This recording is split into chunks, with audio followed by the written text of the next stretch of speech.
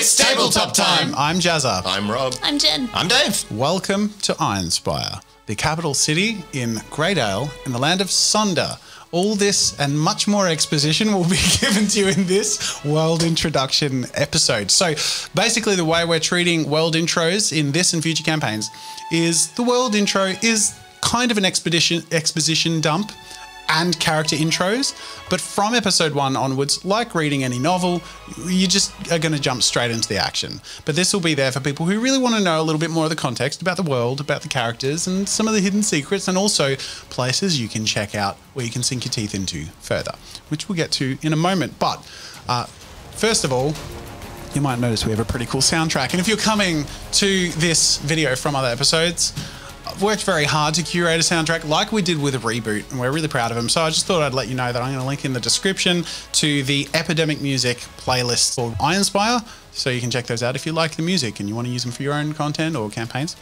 Otherwise, we're excited to announce the launch of Cogent 1.3. Yeah, so a lot of changes in this update, and some of the big spicy ones that people have been asking for a while. The big one is a campaign progression system. So a suggested way of running your campaigns and rewarding skill points and attribute points, and also some cool little things like job milestones and ways to progress your character in multiple ways, which we're using for this campaign. So it'll be a fun way to go through it. Those of you who don't know, Cogent Roleplay is the system we're using. So like Dungeons and Dragons, but very focused on storytelling, and also mechanics don't get in the way of that. So that's the point of it. And a piece of exciting news is that the character sheets have also been digitally remade and presented to you to use freely on World Anvil, who is the sponsor of this video and this campaign, which I'm very excited about. We're going to dive into that later. I'm going to show you where to find that stuff and how to use it. It's very, very fun and it's all there. But let me first begin by showing you something from a while back. 7 years ago, I came up with the world and races of. So this has been out for 7 years. It's like 7 years. Wow. This was specifically that picture I drew and the other pictures that I showed you. I wanted to set the tone because I started world building Sunder and IRONSPIRE 7 years ago, but Cogent wasn't a thing yet. But I was playing with the dice pool mechanics and trying to figure out like a world that I wanted to build, and this is what it turned into. I'm really excited to be launching that with you all here today and sharing it for the first time. Can go back one more time. I want to see that. I want to see the proto cooled. Very cool. This is the first cold. And I'm guessing the Thanisians is the first one. Yeah, that's Thanisians. Yeah, nice. Yeah. I think my favorite thing about it is the fact that it's like 362 weeks ago. Yeah. But if you go back to images, it's like, I might even stream us playing. Yeah. Yeah. That's good. Yeah, there you go. And here it is. This is before Tabletop time existed, before Cogent was made, and it was obviously a dream. So I'm really excited to be realizing this with you all. And I think the reason I've been really nervous is because it's been mine and it's been this thing I want to be perfect to share, but I'm really excited to be sharing it now, and I'm really hoping that you all have a lot of fun with me, and that's the whole purpose of it. So I'm really looking forward to doing that with you all. So in doing so, I want to start off by reading you a little world introduction just to set the tone, give you a bit of a vibe for the place and the peoples and the history. 782 years ago, King Grayson banished all competing tribes and clans from the land he claimed as his own.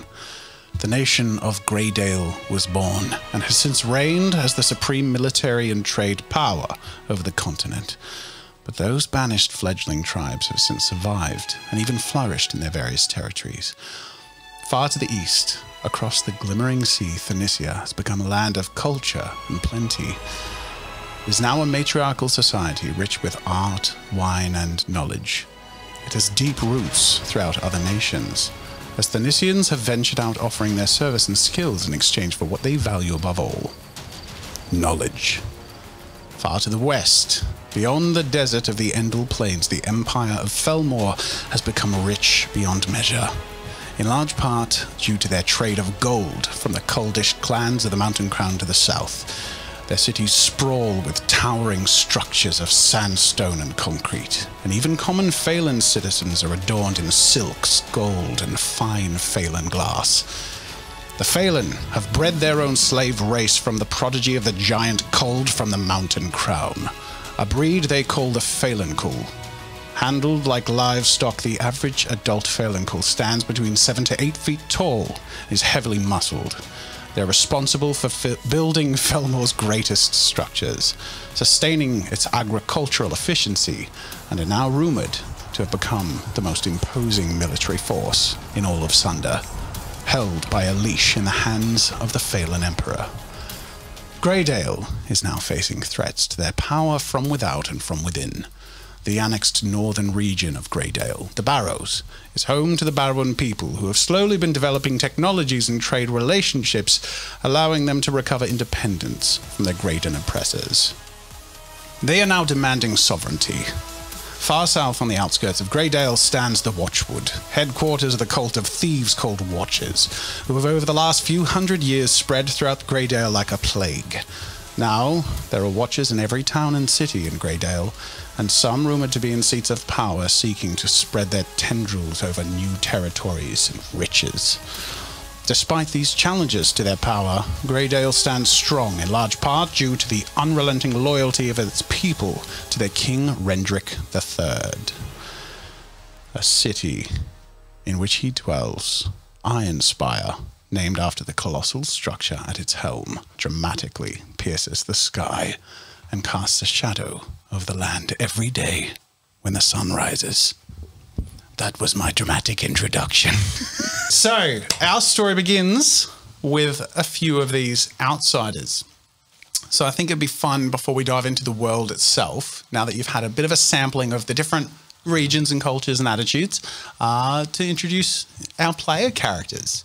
Maybe let's start off with Dave, who's playing a Barrowan, who is the closest to IRONSPIRE geographically in his origins. That is take it from that here, is sir? me, as I don't at all try and quickly bring up the map so I can find the map. Okay, so what you do is you click the link in the description, or you go to itstabletop.com/Sunder, and that will take you to the World Anvil page. If you're watching on Twitch, you can scroll down and it's got Campaign Sunder with a link to supplementary content. Beautiful. Love that. My town that you put on the map isn't on the map. It is. You need Isn't to it? zoom in. Yeah. No. No. Okay, let me show you. Let me show you some of the cool bloody features of those. See, here's this home page, right? Yep. I go on the bloody map. Here it is. Look at the map, right? Yep. See this see the layers? Mm-hmm. So that's just major towns that are ticked here. Oh. Right. So you can click spice. small settlements and locations. My hometown. It's an interactive, sick ass map. You could also, if you want to, just divide by regions and see where the resources are coming from. You know, that's just little things if you want to like. That's bloody good, mate. It's pretty cool. Pretty bloody. My town is there. It's a small settlement. And was yours Felbrook? Yeah, it was. There you go. So tell us about your origins. Now I'll go into me professionally explaining who I am. All right, everyone. I'm Delvin, and I'm from a little town called Felbrook. You see, when I was young, we grew up on the river, living a good life out in the plains. But my family was pushed north by the conflict into the Barrows themselves, where I lived a life of relative poverty and squalor.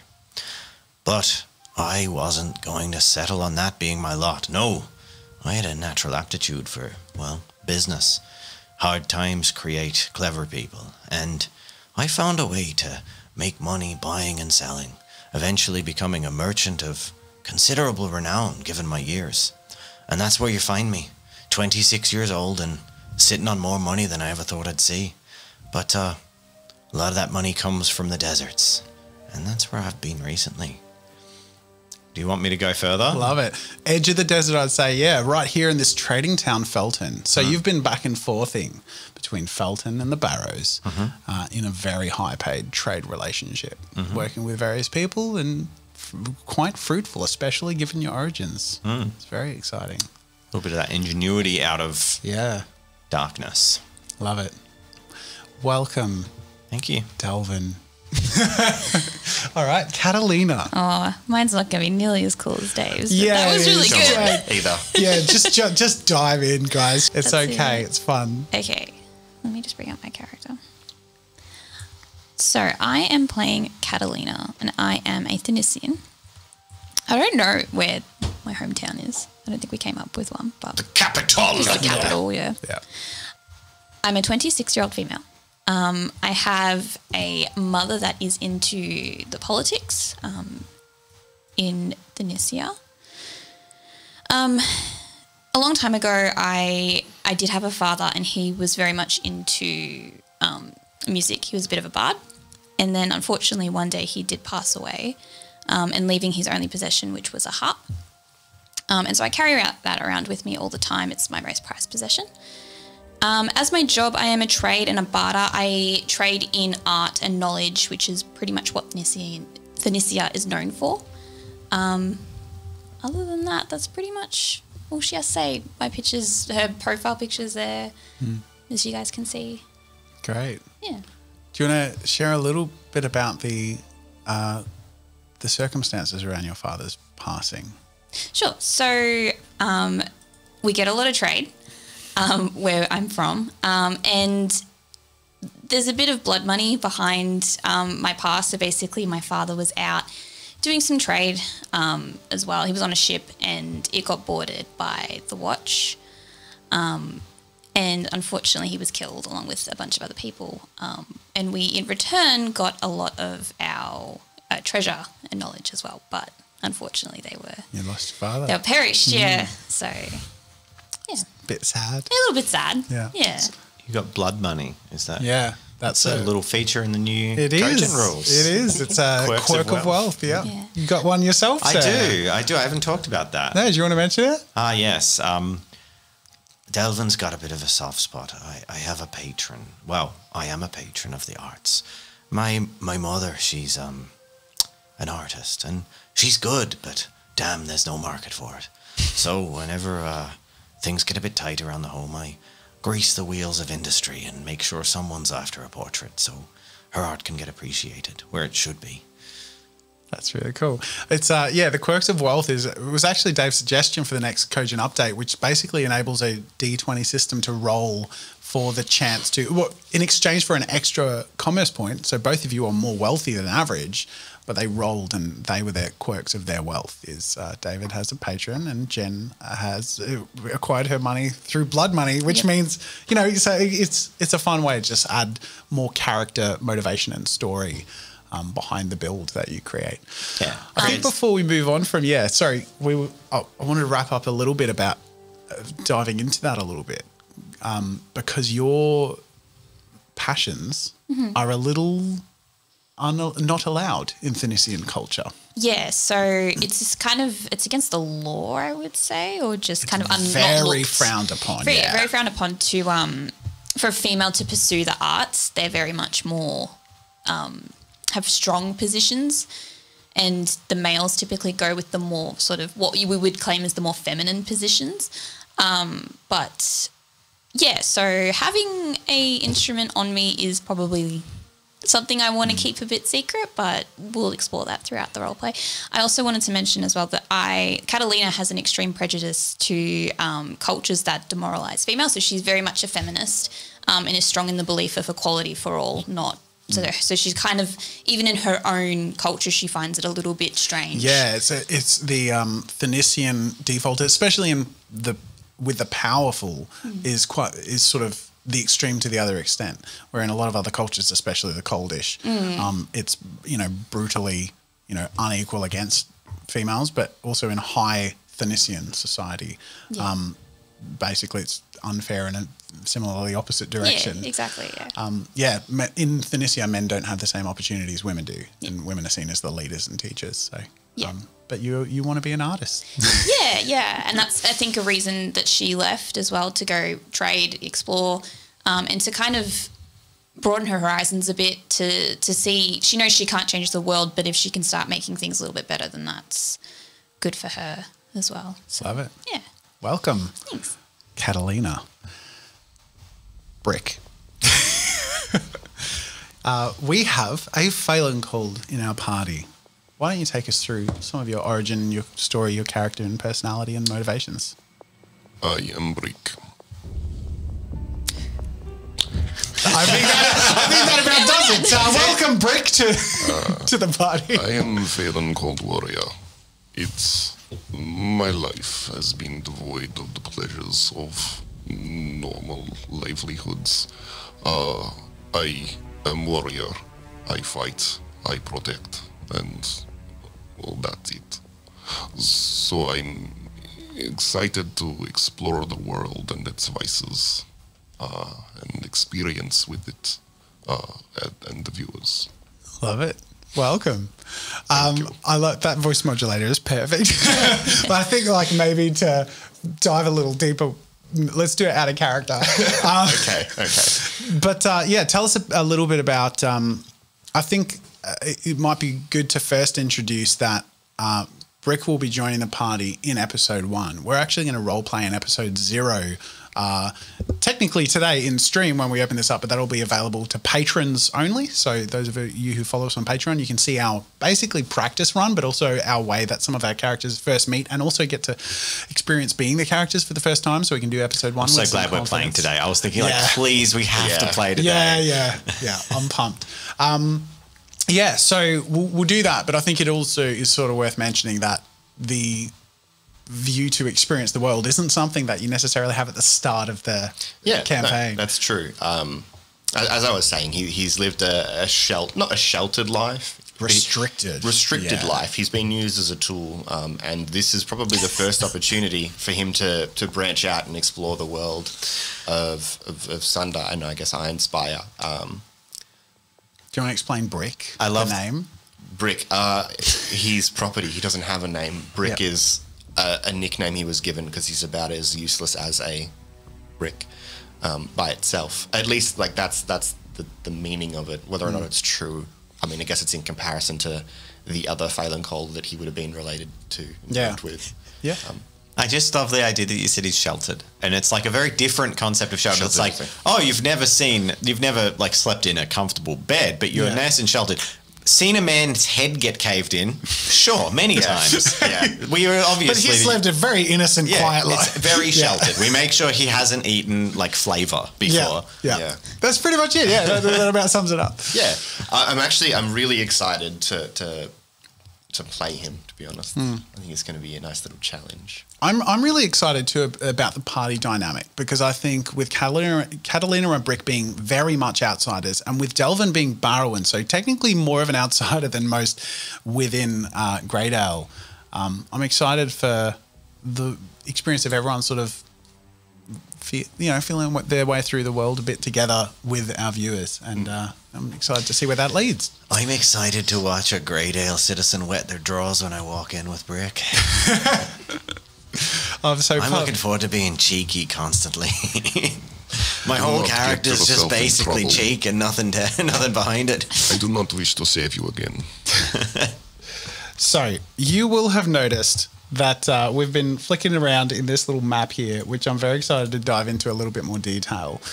World Anvil has sponsored our campaign. I'm so excited about this. I actually approached them first because I had started building this whole campaign in World Anvil, and the more I dived into it, the more I had to work with. And every tool I learnt, there were like 5 more that enabled me to co-link and then create more. So when you go to the Sunder homepage, this is what you are greeted with, and this is going to be built out more and more and more. Basically, I started off with the timelines. So that was the first feature. I was like, I had a timeline that was just like a badly put together like Google Docs thing, but I knew there were like different cultures. So I wanted a timeline for different cultures and when they interacted, it was really messy. Whereas here, I have one beautiful timeline for the history of Sunder, which presents all of the timelines together. So you can read the whole history and chronology of the entire continent if you have time and will to, or if you're particularly interested in one culture, let's say the Barrows, you can click on that and it has an article and it has its own timeline as well. So if I go to the Sunder homepage, down to the timelines, I can go to the Barrows and it goes to the Barrowan timeline. All of these are in that master timeline, but it's just a good way to be able to, if you want to learn a bit more about where one of the characters came from, you can do that to your heart's content. They also now officially support Cogent roleplay character sheets. So let me show you this actually. If I go to a guide to Sunder in my world codex, player options, playable races. And look at this, I got different character templates. Phoenician player template, click, oh my God. So this is the I freaking love this Love art. the art so much. This is by Alicia Lowry, who's done a lot of the character art commissions and the that landscape on the homepage. Basically, you can really sink your teeth into this. If anyone wants to play in Sunder or IRONSPIRE, please be my guest. That I'm making this to share, so please have fun, play with your friends. And to facilitate that, if you click on View on a character sheet, and you can open the character sheet. If you scroll down, you can see stat block type cogent roleplay, and click on that, and you can scroll through all of the community made cogent roleplay character sheets. So if you make them, you can share them and make them public. But I've also made a whole bunch I haven't even put in the public listed thing yet. So there's all the, like, you could be a Thanisian teacher, there's artist, musician, and these are basic templates that you can add your character points on top of just to act as a guide. I've been a little bit obsessive about this and I've had a lot of fun. So please feel free to have a bit of fun yourself. It really does let you sink your teeth into everything. And not only for me as a game maker for this campaign, for you as viewers, you can go dive into it, but also for players, they all have their character sheets. We can share messages and images as we play. It's really, really cool. There's article making and linking. So for example, I've got Thanisian template here, and then I've got sub-listed articles, Thanisian bonus vocations. So everything can be super interconnected, which I really love. I am going to have so much fun when I have time, which I never have, but I still can't arm myself, building out things like the World Encyclopedia. If I go to the fauna and flora and check out the animals, I got one first listing here. This is the Dracow, the desert creature of Felmore. There's art for it? Yeah, this is the Dracow. I commissioned that artwork. It looks tasty. That's so cool. It's very cool. So their horns and spikes are used in concrete and Phelan glass recipes. Something else I need to jump in on and show you guys is the storyteller screen, which I can't really show you guys much of because it's a little bit more of the secret side of thing. But I've got character portraits. I can click those and bring up profiles. Without showing much, I can show you that I can plan a lot and quickly access it, quickly archive it. If I want to make a character super quickly, I can quickly type up a character name and blah, blah, blah. If you come across someone, I improvise and save it so that later when you're like, hey, that town guard we spoke to for 3 seconds 2 episodes ago, what was their name again? I can be like, ha ha, I remember it. I'll have to figure out their accent again, but I'm gonna get you to do that. Don't you? Crap, I've opened up the gates. So anyways, I'm obviously getting carried away with this and having so much fun, and I really hope my players enjoy being in it, but also you as viewers enjoy viewing it, listening to it, and also diving into it. If you want to build a world, go check out World Anvil. They actually have a deal for you. It's their highest level of discount is 40% off of all 12-month memberships. So you can sign up for free, and you can check out the character sheets, you can join a campaign and explore all of their content. But if you want to use their world builder or really sink your teeth into some of the features, 40% off of all 12-month memberships is available if you go to worldanvil.com/IRONSPIRE to make use of that. Use the code IRONSPIRE to claim 40% off. Awesome. It's amazing. That's very, very super cool. exciting. I'm excited for the foundations that's been laid, but I'm really excited that this feels like the start of a world we're all going to build together. Huge thank you, World Anvil, worldanvil.com/IRONSPIRE to go check that out in more detail. So I think that covers a pretty solid foundation. I think I'm just going to leave that door open now for the rest of it, of this video / interaction. We're going to want to jump in episode 0 pretty soon, I reckon. I think we should do some out of character, just like basic character, like we didn't describe our characters visually and stuff like that. It's probably worth doing. Let's do it. Yeah. Do you want to lead the way, and we'll go clockwise again? Delvin is, well, I mean, you can see his portrait. That's a pretty good visual. He's inspired by Jim from The Office. He's about 6'2", like he's a big, friendly-looking guy. He wears lots of like merchanty, baggy, quilted clothing. He seems a little bit self-conscious about maybe his appearance, because he's just a pretty average guy. So yeah, he likes to wear comfortable trading clothes, and otherwise he travels light. Like he often goes with a cart, but he doesn't have a big adventuring rucksack with like bedrolls. Why would you stay in a tavern? Who goes camping? What are you, an animal? So he's very much that kind of guy. But yeah, overly tries to be friendly to people. So he's a little bit unusual in that he's wealthy, but because he's come from hardship, he sees hardship in other people, and where he can, we'll try and change that. I love that. Because I have a second quirk of wealth as well, though. Yes. Which is an area where I won't compromise, and that is basically I expect the best from something, and the thing I randomly rolled for that was kind of like eating, and I'm extending that a little bit to like standard of living. Yeah. So I do not want to go back to the caves. Like I scratched and clawed my ways out of the barrows. So you won't settle for less than first class, basically. Yeah, and first class, I'm not going to have a big cry. Like Delvin's not going to have a cry if it's not first class, but it's got to be first class relative to what's available. Yeah. So even in a small town, I'll stay in the tavern, not the stable. Yeah. Like I'm not going to be like, oh, this bed isn't plush, because even a bed is decent. Yeah. But I'm not going to be like, oh, let's save some coin and sleep in a tent. I'll be like, there's a tavern right there, or I'm going to go talk to the mayor and see if I can. If it's Breath of the Wild, it's always that expensive bed option. Yeah, that no one every takes. time. If the option's there, I'll take the first class option. Yeah. And I won't I'll definitely turn my nose up at the worst option of everything, and I'll try and live better. Love it. Great. All right, Catalina, give us a visual description and maybe a little bit about your habits and personalities and stuff. Sure. So Catalina, she was inspired by a Final Fantasy character called Fang. She's very tanned, wears a lot of like loose clothing, which is very typical in where she's from. Wears this beautiful purple, like royal purple sash.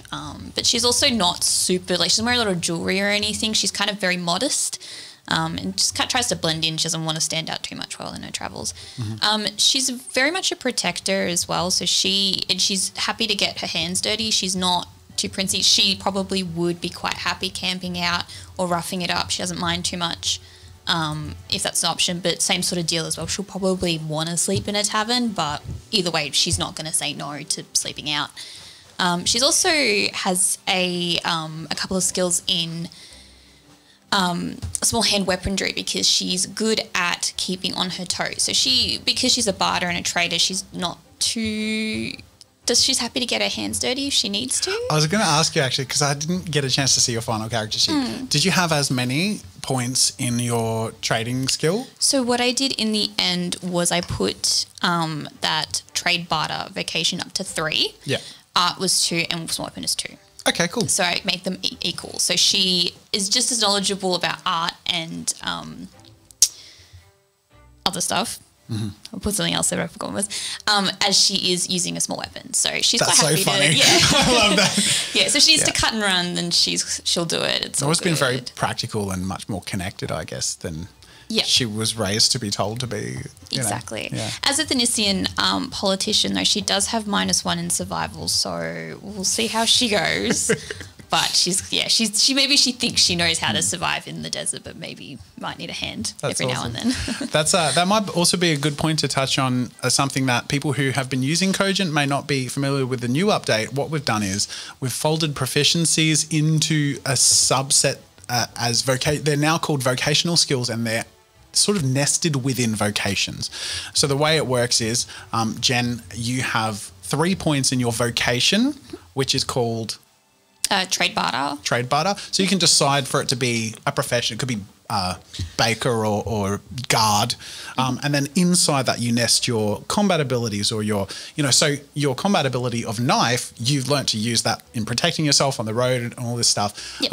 So basically, the way that works is that the vocation is the cap. The more points you have in the vocation, the more points you can have in the skills inside of it. And then those are the skills that you do checks with, like a skill check. But the vocation skills are still assist skills.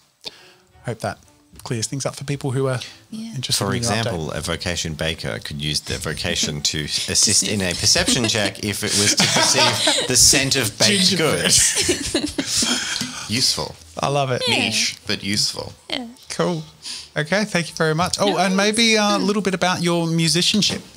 How much do we want to, out of like in this sort of talk, do you just want to talk about magic and stuff? I think a little bit, yeah. Okay. Yeah. So Catalina has the ability to use magic, which is at this point in time, she doesn't know that it's magic. She's not sure what it is. For her, it's the harp that she has, and it's the spirit of her father, and she uses the harp every day and she tunes to it. but she just thinks that that's her dad, pretty much. And whenever these good things happen because of her playing her harp or because it's with her, is purely either coincidental or she just knows it's her dad. Yeah. So to make that connection hasn't quite happened yet because she's just unaware of it or she just doesn't think much of it. Yeah. I do think I think it's just worth touching on because roles will be introduced relatively early and it might get confusing if we're trying to be too mysterious about it, if that makes sense. Yeah, absolutely. So, but yeah, no, I think the way you wanted your character sort of to build up into that was to have essentially rituals of like the way you play every day, and it's also this connected thing. Yeah, exactly. So she has to, I mean, I mentioned this a couple of sessions ago, but every morning she does spend like a good half an hour to an hour tuning and taking care of it and making sure it looks all nice and pristine and playing with it and everything. So she needs to do that. It's like a part of her, like her ability. Like she needs to do it. Yeah, love it. Thank you. And then finally, Brick. So Brick is a very large. He's 6'11" is what I have, but I'm not sure if we settled on a specific height.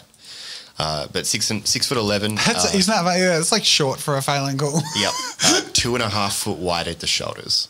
So very big, very bulky. Very common to the Phelan. Well, not very common. It's pretty much every Phelan Cold has those deep black glasses to protect their irises because they are quite sensitive. Having being a half breed of people that live in capes for their entire lives. It might be worth mentioning too that those glasses are other cultures don't know how to produce Phelan glass. Yeah, and it's one of the ways that the Phelan have sort of utilized and been able to control. I think their culture grew out, especially with things like the Dracow that I showed that picture of earlier, these big beastly desert creatures that they had cultivated and bred far before they came across the Coldish and started getting into the human slave trade. They knew how to wrangle big beasts. So all of a sudden there comes this like human breed, so to speak, that they transformed to their uses as far as guards and city builders, but keep them very oppressed. And one of the ways they do that is to control them through their reliance through using Phelan glasses. Yeah. Because they're caved, the Phelan Cold are coldish essentially, meaning they have evolved through some of the aid of sort of magical forces in the world to survive in these deep mountain caves that are very hot and very dark. So high resistance to heat, very perceptive in the dark, quite easily blinded by light. So those glasses sort of normalize it. Yeah. Yeah. Yep. Cool. Now, as a general Phelan Coldish slave, he would have been trained in a variety of things, be it as a workhorse or as a warrior. We've specified in this that Brick is a bodyguard, or would have been trained as a bodyguard or a warrior, which means he's got an affinity for large and reach weapons and some skills in crowd control under his vocation. Love it. Yeah. I don't know what else. Cool. Weapon, did we? I haven't decided on one yet. We can decide it now. I think we need to pick it before episode 0. So we were having a discussion that there's this coldish, like when I say, to avoid confusion, when I say cold or coldish, I'm talking about the beasts in the mountains. Phelan Cole or Cole are the sort of slave race to the Phelan. So the Coldish use something called a Coldish pick, which is a huge steel, giant, double-sided pick thing. And Rob was like, I want one of those. And at first I was like, oh, okay. But no, actually, realistically, the Phelan don't like anything that is too beastie.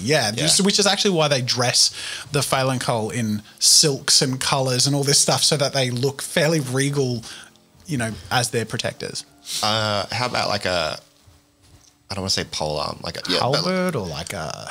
It's like a pole hammer or. Is a Coldish pick is a 2-headed pick, right? And they furiously mine and kill really fast. I know it's epic and cool. All I can picture is the lightsaber kid. Making me like very. I'm just watching a cool movie. Yeah. Can someone please animate a Coldish giant in the same moves as the lightsaber kid? That would be great. We'd appreciate that. Almost like a staff with a blade on the end. But I think stylistically, I'm thinking because I'm looking at the Phelan.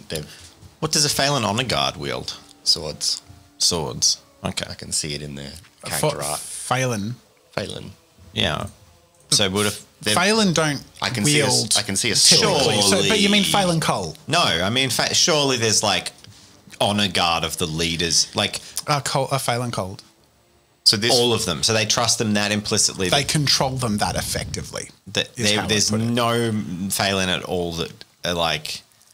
It's uncanny how good they are at corralling these people and beasts like animals, like manipulative and there is no question. Okay. It's like super cult, like drink the Kool-Aid level control. Like, Okay. wow. I was thinking just more just like as the baseline. Like you're an outlier. cold-ish. Playing a Phelan Cold is like Yeah.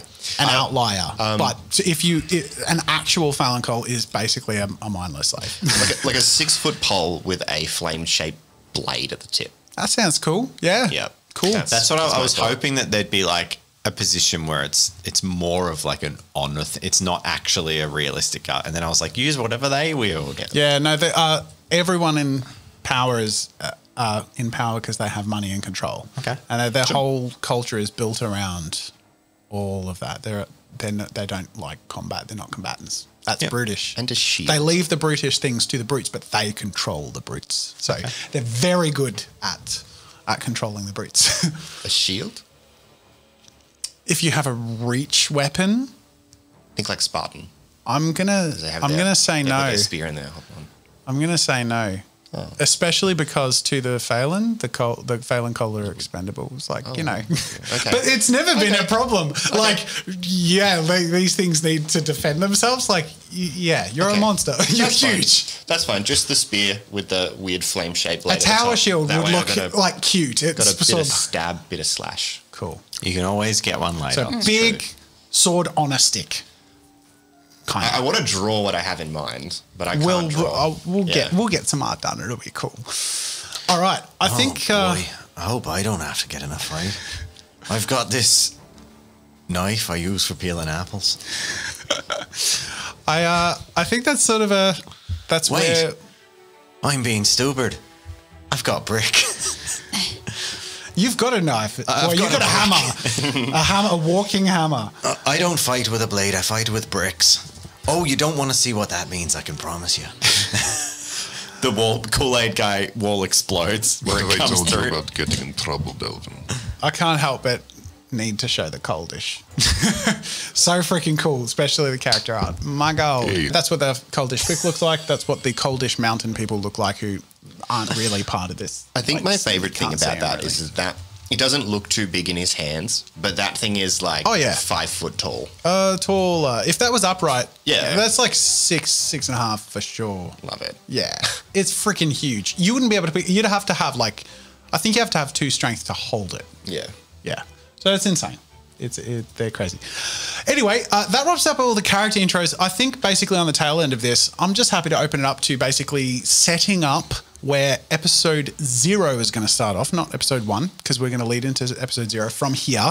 And if we have any questions about the world building or how we got up to there, now is the time to give that some clarification. We can cross some T's and dot some I's together before we jump into some role play, which is happening today. What the hell? Excited. Oh my God. Yeah. So maybe bringing up that world map that I had opened a second ago might be helpful. My bottom lip is intact for now. I am missing an ear though. Yeah, yeah. Where did it go? I assume some desert creature ate it after it fell off. What do you mean it fell off? Well, it was cut off. Oh, that makes him. There was no use putting it back on. Yeah, so just as a bit of an orientation, this is the geographic stuff that everyone in Sunder would understand. In the middle here is Greydale, the center of the universe in their eyes. It's the most bountiful place in the whole continent and has been the center of trade, but now there's a lot of independent trade and power mongering sort of happening and people are getting more and more powerful. Up north in the Barrows, they are more connected with Phoenicia and Felmore than Greydale are, and they're sort of fighting over that connection. The Barrows and the Barrowan people are very clever when it comes to engineering. There are surface and subsurface dwelling people. They have some surface cities and towns, but they're actually mainly in tunnels and caverns that they've dug out in the cold northern mountains. They have various mining inventions, which are very clever, that Phoenicians are studying, especially because in Phoenicia, they're starting to utilize some of that engineering knowledge and archive it. There is this passage of sea between IRONSPIRE and Phoenicia's capital, Whitetop, which is a very common trade route. It's called the Glimmering Sea, because a long time ago, and this is all in the timeline, I'll give you the TLDR, the people who were banished from Great Owl were sort of wandered off. This batch went into the woods, and then they subdivided, and the Phoenicians ended up here. But there was sort of like this, you know, they hadn't seen each other for hundreds and hundreds of years until eventually when Whitetop was built, which is a city of white sheets and glimmering things. Every morning when the sun would rise, it would reflect on these sheets and make the sea glimmer and spark like almost blinding light for a period of time every day, which eventually was explored, and the Prodigal Passage across the Glimmering Sea was established, and trade with Phoenicia was established. So that's a fun sort of the prodigal return of Phoenicia to IRONSPIRE many hundreds of years later after they were banished. But it's worth mentioning that because the Watchwood down here is where the Watchers often sail out and intercept those trade routes, and they're very good at stealing, which is what happened And killing to people's poor fathers, Catalina's apparently. father. Yeah. How dare they? They were intercepted, and it's when Great Owl trades, they're aware that it's almost a 50-50 as to whether they're going to get the stuff or not. It's that bad. I have a very quick question. Yes. Could you describe the architecture for the different capitals? Great question. Because I'd like to know if one's more medieval or one's more. I would imagine Phoenicia is more Greek. Very Mediterranean. Yeah. Yeah, definitely. So like that sort of layered cities, very stone, very built around vineyards and all that stuff. But also their linens are a big part of their export and pride, and their paper. But specifically their white linens are the purest that can be found. So, which is why Whitetop is a point of pride, because it's really durable and strong, and they can keep it clean somehow, even though it's exposed to weather and stuff. So, very, very, very Mediterranean looking. And then IRONSPIRE and the Barrows. IRONSPIRE is your typical sort of like King's Landing-esque, except for, I think the thing to note about IRONSPIRE is it's massive. It's like 3 capitals surrounding a capital. IRONSPIRE itself is a very hard to get into place. Even the wealthy traders and blah, blah, blah, they sort of are on these outskirt city ports. So if you look around here, we've got the Bartwell Keep, which is more the military district. We have the Commons, which is more the trade district, and then Caripas, which is sort of the travel district, and Messengers. And IRONSPIRE capital proper is far more exclusive, and the spire is massive. It's massive. It's hard to even describe, but you can see it from all the way on the other side of the land, and even to when you start crossing the mountain, it's like it pierces the horizon, and anyone who's gotten close to it, it feels like it's closer than it is. It's so bloody big. Does that mean you have a general sense of direction as well? If you can tell, like in that area, if you're like, oh, cool, the spire's to my left, therefore I know I'm facing. I think, yeah, that's a very common way of seeing things. Especially, I think it probably doesn't help the Graydon sense of superiority and being the center of the universe, because they it's like this pinpoint of like, this is the center of everything that matters. So they actually act that way as well. The further out from IRONSPIRE you are, the more casual people are about the rules, but actually the following and loyalty to the king is more and more fanatical and, I guess, overseen the closer you get to the spire. They were a bit jealous of the shining Phoenician city, so they made themselves a little bit of a compensation tower to make up for it. 100%. It's a giant penis. The guards, there are 3 types of guards. There's the Grey Guard, the Iron Guard, and the Spire Guard. And their helmets get more pointy the more special they are. So they're commonly referred to as pricks by people who don't like them, but they're careful to not be overheard. It is sort of like an inside joke. You would never be heard by a Graydon saying out loud that they're dickheads. Story goes in the Barrows that the Graydons thought the Phoenicians were flashing them, so they showed them right back. Just making up canon for your I world. love it. I love it. So if I go back out to the Sunder world to continue your question, that was a really cool question, by the way. By the way, if anyone wants to make fan art, just putting it in the usual places is amazing, but it also is worth keeping in mind that everyone I've commissioned fan art from started off contributing community fan art. I really keep my eye out for, and not just like this campaign, and other campaigns, people have different styles. Sometimes things are more environmental or futuristic or whatever. And yeah, we sort of catalog that stuff because we love to commission. So yeah, if you feel like making fan art, just keep that in mind, because we keep an eye out for quality. So down in the Watchwood, it's very much an extreme version of Robin Hood and his Merry Men's cities. There's sort of treetop, very much suspended and more built up than you could imagine, but also very much built up out of stolen and commandeered goods. So cities built out of like half-sunken boats suspended in the treetops and all this stuff with anyway.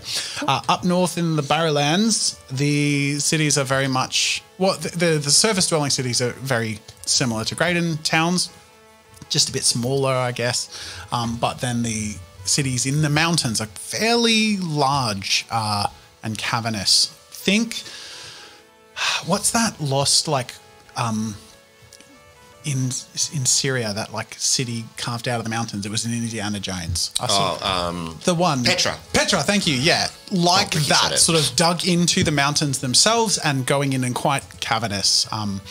Not too much like dwarves, but a little bit like dwarves. And snowy, I'd imagine. The mountains themselves are extremely cold and frozen, and inside the mountains are quite cold, but they figure out their own heating systems, and they live primarily, especially initially, off of bats. That was their primary food source. Got some bad news, guys. And clothes, bat capes.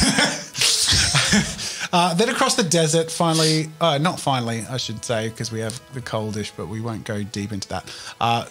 Felmore's capital, Earthend, is at the end of the earth and is across a very hard-to-cross desert.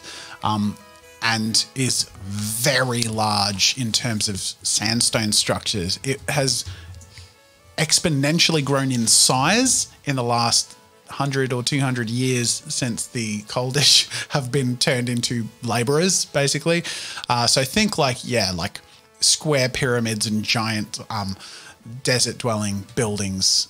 Very stone carving, sandstone, and concrete is one of their greatest inventions. They have a few very good inventions, Phelan glass, and then concrete is the other really reputable, hard to replicate one. And it's because in large part of the mix of some of the materials they get from the animals and plant life that are sort of more, located in the area. Last but not least, the Coldish. There's little known about them. It's more that they're whispered about. The Mountain Crown, or the Coldish Crown as it's known, these three peaks off in the distance, sort of looms in the distance behind everyone. Everyone's terrified of the Coldish, but they haven't really emerged or caused any trouble, except there have been whispers and rumours of conflict between Felmore and the Cold. But that's all the layperson knows. Cool. I would venture a guess that Brick probably knows a little more, but not a lot more. But they don't like each other at all. We are the weaker version. Yeah. I think that's also a point to mention in wrapping it all up is I think one of the core running themes of this whole world and campaign is all of these cultures have very strong cultures of control and fear of the outsiders, control from within, of their citizens, of resources, and fear mongering of outsiders and wanting what they have, which is power or wealth. The inverse, right, a little bit. Because the Barrowan and the Phelan Cold are more the oppressed than the oppressor. Yeah. A little bit more. Yeah. Obviously, there'd be groups within them that are blah, blah, blah. That's a great point, yeah. The Barrowan are kind of have been controlled by Graydon for a very long time. Watches the Nisia, IRONSPIRE, Felmore, very much about power and control. And then there are those who are more controlled than seeking control. So actually more seeking freedom. The Barrowans are actively rebelling and trying to seek autonomy, where the Phelan Cola are basically programmed and not as aware of that. But there are some more and more outliers, especially as the slave trade reaches the Barrows.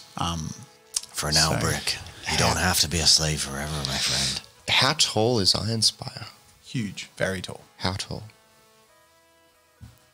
Tall enough to fit your question. Now shut up. I have 11 tabs open working out how long a shadow can cast depending on an item, and if it reaches to Windermere, which is like 140 kilometres away, this tower has to be several kilometres tall. Which would make it taller than any tower currently. It's tall's magically Sauron's tower? tall. I don't know. Yeah. If you look at the world landscape, Maybe the and sun's you look at the brighter. size of the spire and the Yeah. distance between towns, I think that answers your question. Okay. It is kilometers tall. What? I'm pumped. I'm pumped to jump into episode 0 with you guys, which we're going to do immediately. But for those of you who are watching this, it will be available to our patrons a few days after this comes out on the main channel. So feel free to follow us on Patreon for many exciting exclusives and opportunities to create characters with us in various role-playing games, vote on one-shots, and loads more. But most importantly, your support means the world to us. It enables us to do really cool stuff, and hopefully this video has given you a glimpse as to how we're aggressively utilising that to give back to you as much as we can. Thank you for watching. We look forward to seeing you in the story and in Chapter 1 or Chapter 0 if you're going to be there. And I guess until then, we'll see you later. Bye.